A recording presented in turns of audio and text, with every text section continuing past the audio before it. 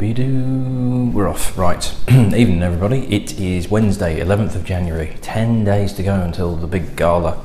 And yes, I've got lots to sort out. There's quite a lot of things to sort out when you're talking about some kind of big event finale gala thing. More than I thought there was going to be. So yeah, I hope it all falls into place. But the auction is looking very, very exciting indeed. I'm going to do a video possibly tomorrow night with the majority of the items that I've got. So keep an eye out for that, and please do tell everybody that you know, because I'm going to do it as a silent auction, and it's going to be a case of people just will be able to put in what bids they want for what items. You just put one bid in, this is the amount I want to pay for it, and if it's the winning bid, you've won it.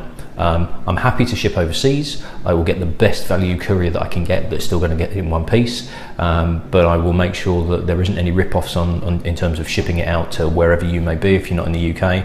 And you could get some bargains, because at the moment I've not had many bids in, so it could be a case of you could put a cheeky bid in and still get it, and everything that it's sold for will go straight into the charity pot. I'm not taking any cut of it. It's not going towards the costs of the night, because that's being covered by the tickets. So it's anything that you put in as your bid will go straight to the Children's Heart Surgery Fund, and hopefully, fingers crossed, get me through to the £5,000, because I'm on 3.5 at the moment, so there's not that far to go. So anyway, we're talking about whiskey. So I've got 2 left of my world whiskies, and then we are into the final stretch. The final 12 whiskies, all of which are Islay. So these are the last 2 from the same country. It's the final of my world whiskies. So we've covered, outside of Scotch, we've obviously done a massive load of American. We've done Irish, we've done Luxembourg, we've done Germany, we've done France, we've done New Zealand, we've done Australia, but it's really Tasmania. We've done Japanese, done South African. Just amazing to come across all these ones.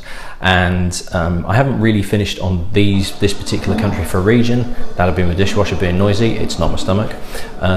It's just the way that it's all kind of panned out, and it'd be quite good to finish the world whiskies on probably what's of world whiskies outside of, say, American and Irish and Scotch and Japanese, the next one on the list in terms of popularity. So it's Taiwan, but the first one I'm going to have is this one, which is called Nantou, Nantou Omar. So Nantou is the distillery, and Nantou is, or maybe Nantou, but I'm going to go with Nantou. Nantou is actually the second largest county in Taiwan, and it's here in terms of, this is where the distillery is, but it's a part of Nantou County, and it's the only county that's landlocked in Taiwan, because it's obviously an island, you can tell by the map, and Nantou is basically right in the middle of it, surrounded by all other counties. So Nantou, the distillery, was founded in 1978, and it's owned by a company called the Taiwan Tobacco and Liquor Corporation, or TTL, and these are actually state-owned. This was a state-owned company that was founded in 1947, but it had a precursor, I can't remember what the name of it was now, that was started in 1901, and the TTL kind of replaced it, and essentially up to the point of 2002, all tobacco, all alcohol was controlled by this state-owned company, the TTL. In 2002, they wanted to join the World Trade Organization, and in order to do that, they had to get rid of the monopoly of the tobacco and alcohol. So government regulations were lifted to enable other companies to be able to actually produce tobacco and liquor in Taiwan. And you'll see this is where Kavalan comes in, but I'm going to start with Nantou, because essentially this is the first, this is original, although the whiskey itself came after Kavalan's. So it's the 2 kind of intertwined, but I'm going to do Nantou first, because the distillery, the company itself, was actually the first one on Taiwan. There's 2 distilleries on Taiwan at the moment. There's Nantou, there's Kavalan, and as far as I'm aware, that is it for now. But it wouldn't surprise me if there's some new ones already in operation, if not just about to release. Because Taiwan whiskey, predominantly because of Kavalan, is becoming very, very popular indeed. And this is the next big thing. This really is kind of, as I was saying, you've got Scotch, you've got American stroke Irish, if you were kind of like doing a league table in terms of popularity, shall we say. You've got Japanese, which is up there. Taiwan is getting there, definitely. It's getting into that top 5. So Distillery, founded in 1978, making spirits, but only started to produce malt whisky in 2008. And it was really the popularity of Kavalan, which was opened in 2005, and they launched their first one in 2008, which is when Nantou started producing, that encouraged TTL to go, oh, we need to get into some of this action because actually we're missing out here. So they use malted barley that's actually shipped across from Scotland, and they can only produce, they only do their whisky production between the months of October and April, because the Taiwan weather is so volatile and the heat between April and October is so hot, they are just losing far too much. They lose a lot already through evaporation, but they're just losing far too much through the angel share. Now, it does mean that these are pretty young whiskies, but we're getting back into that argument of, because of the heat, as the argument is with, say, American whiskies, because of the high heat, you've got more interaction with wood because the liquid is more volatile, and therefore it is aging at a quicker rate. So, you know, less time in cask, but it still tastes like it's older. It's, you know, I still don't know where I stand on that. There's no real scientific evidence to say one way or the other, to be perfectly honest, and it's pretty much conjecture, but that's kind of where we stand. Now, it was that Nantou were releasing single cask bottlings, so they were cask strength, single cask. It was quite hard to get hold of because they were using it predominantly in blended whiskies, basically for the Taiwan market. However, Nantou Omar is almost like a new brand. Omar is Gaelic for amber. I read in one place where they said, oh, it's Taiwan or Taiwanese for amber, to which somebody then turned around and went, well, that's a funny coincidence because it's also Gaelic for amber. So it might be that they're using it in times to try and tie themselves in with Scotch whisky heritage. There are two versions of this. The one I have is the bourbon cask. They do a bourbon cask and a sherry cask. And while I look at my phone, this is what the bottle looks like. Master of Malt are selling it, and they are selling it for 63 quid.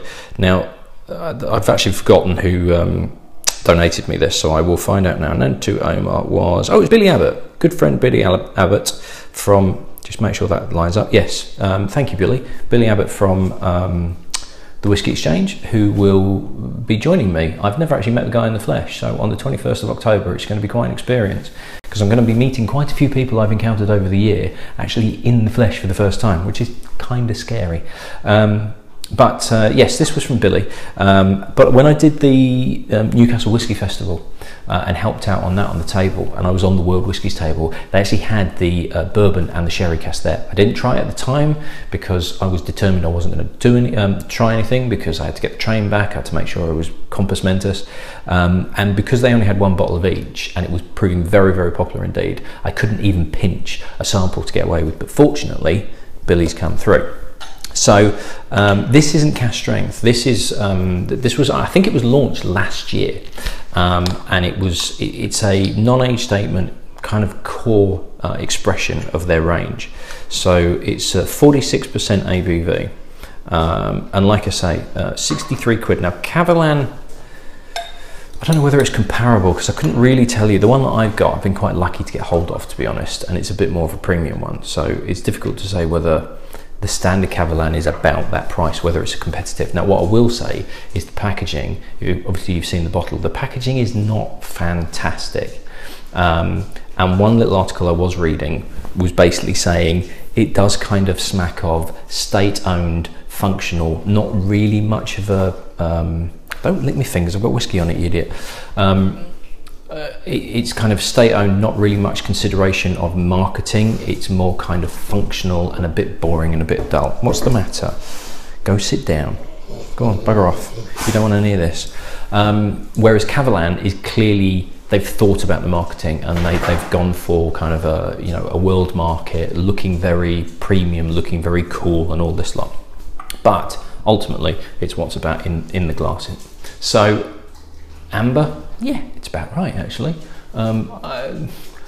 Yeah, I could argue you could probably get with a little bit more golden to get real amber, but it's not far off at all. Now, whether they've added colouring to it to make it amber is a different matter entirely. And with it being state-owned, you do have to wonder, kind of like corners cut, it's bureaucracy, that sort of thing. It's all a little bit iffy, but let's give them the benefit of the doubt and say there's no colouring added. Now, so this is the bourbon cask as opposed to the sherry cask, but this is quite nutty.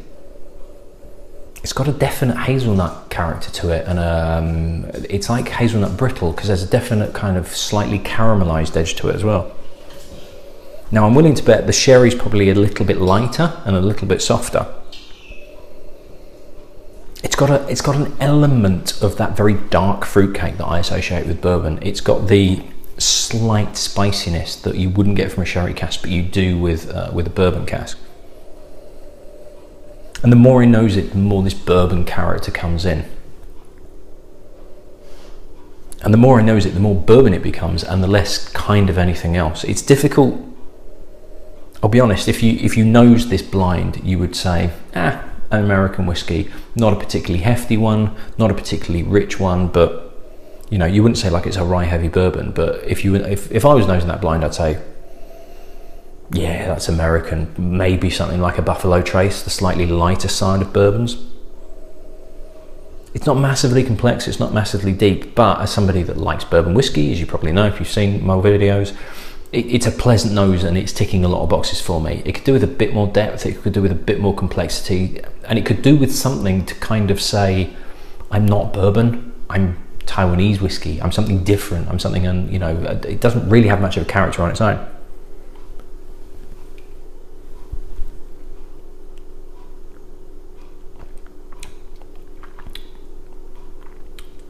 Weirdly, on the palate, it goes a lot more scotchy. Scotchy scotch. It really is kind of, it's less bourbon. On the nose, it's really, yeah, this is a bourbon whiskey almost, not just bourbon cask, but a bourbon whiskey. Whereas on the palate, it's much more, there's a malty character to it, there's a definite oakiness to it. The oakiness isn't overpowering, but it's quite prominent, and it becomes a Scotch whiskey. Very, very clear Scotch, and not necessarily a cheap Scotch, but the oakiness that's there is just kind of knocking it down a few levels. It's just making it feel like it's not quite blended territory, but it's sort of it's a single malt Speyside that's an okay single malt Speyside, a fairly average one. Again, nothing particularly outstanding that makes it distinct, unique, different, that says, I'm not Scotch, I'm not bourbon, I'm from Taiwan, and this is why. It doesn't have the delicacy, so we say, that I'd found with a few of the Japanese. It's a massive generalization, but you know, you can sort of, in some Japanese whiskies, tell they're Japanese. Likewise, you can tell some are Irish. You can tell Isla's fairly obvious. You can tell bourbons, that sort of thing. This is a nose of a bourbon whiskey, you know, nose of an American whiskey, and the palate of a Scotch, but a very generic Scotch as well. It's a bit like the label of the bottle. It's just a bit, there's nothing wrong with it. There is nothing wrong with it at all. But the labelling is a little bit dull, as is the whiskey. It's okay, but it's not screaming out anything particularly wow, particularly, oh, this is Taiwan whiskey. Well, yes, this is very, very interesting indeed, and it doesn't taste like Scotch.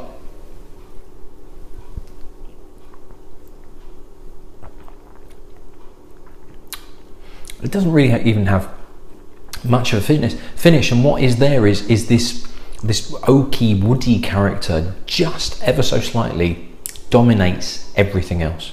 It finishes a little bit too dry for my liking. It's a little bit too woody, a little bit too oaky, but it doesn't feel like the oakiness is masking flavours. It doesn't feel like it's hiding any flavours that are there. It really does feel like when you first get it into your mouth and you roll it around, there is a very generic Scotch whiskey character. There is malt, there is a slight honey note to it. There's a little bit of a kick, there's a nice heat to it, 46%, you would kind of expect that at that percentage. And then this wave of oak comes in and it just sort of keeps going a little bit too long, and it just starts to overpower anything. But it doesn't feel like I'm missing out. It doesn't feel like something's hiding away, where if you got rid of that oak, there'd actually be something really, really special there. It's just very ordinary, and it's a bit of a shame, to be honest. Now, whether the sherry Omar is got something to it, but I have a feeling, and I have a bad feeling, that almost the generic whiskey as though they're making it together, and they put some in a sherry cask and some in a bourbon cask. That bit before it goes into the cask is just okay.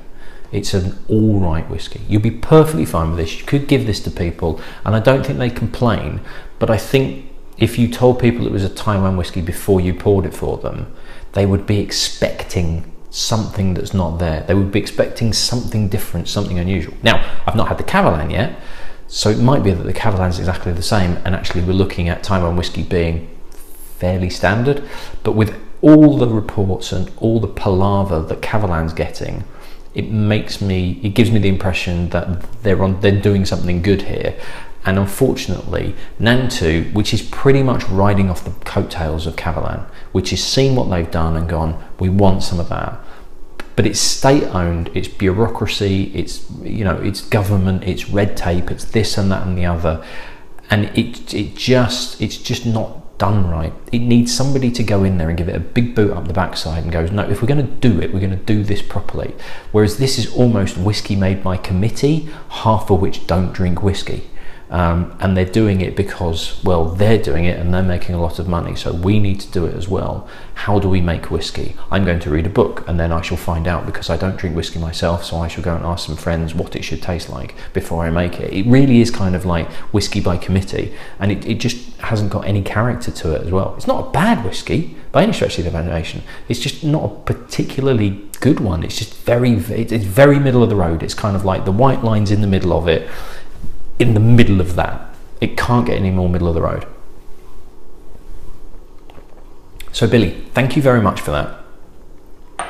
It would be fascinating to try it blind, to put it on a blind tasting and have people nose it, because I think a lot of people would go, oh yeah, that's kind of bourbony, it's kind of American, and then taste it and go, wait a minute, that's Scotch, what the hell's going on? It's very, very Scotchy on the palate. But interesting, thank you for that. That was a bit longer than I was hoping it was going to be. So I shall have a quick rinse out and I shall see you at the next one. Cheers.